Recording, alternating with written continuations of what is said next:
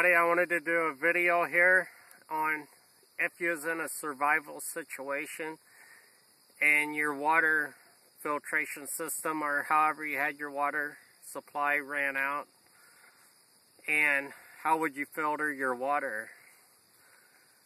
So what I did, I took a little pill bottle, pretty much a Walgreens one, this one is, and I took 4 cotton balls. And it's starting to rain here, so my water supply ain't gonna run out, right?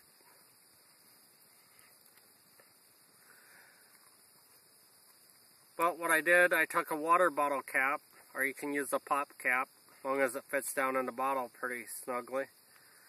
And I drilled some holes in it. I used an 1/8 of an inch drill bit. Or you could use a needle if you had to, and shove through them.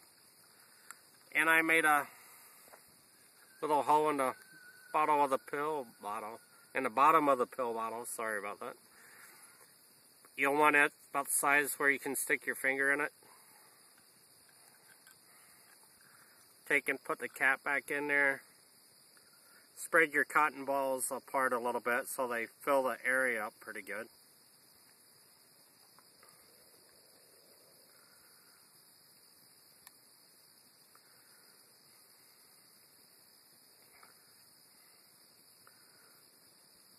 Stuff them back down in there. And I took the lid and I drilled a bunch of holes in it. And screw it on. All depends on your pill bottle. You might have to redo it a different way, but pretty much the same thing would work no matter how you did it.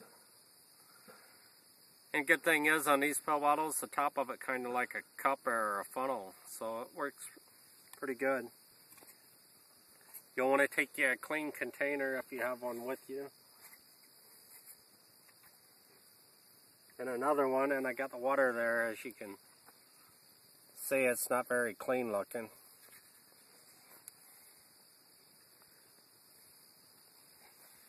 Take and pour it in the top.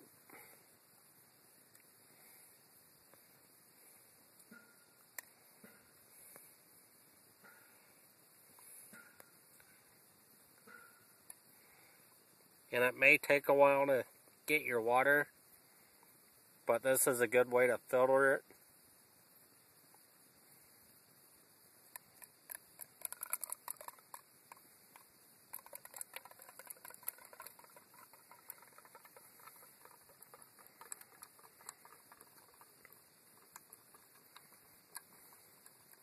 I'm not going to do a whole lot here, so the video won't be real long.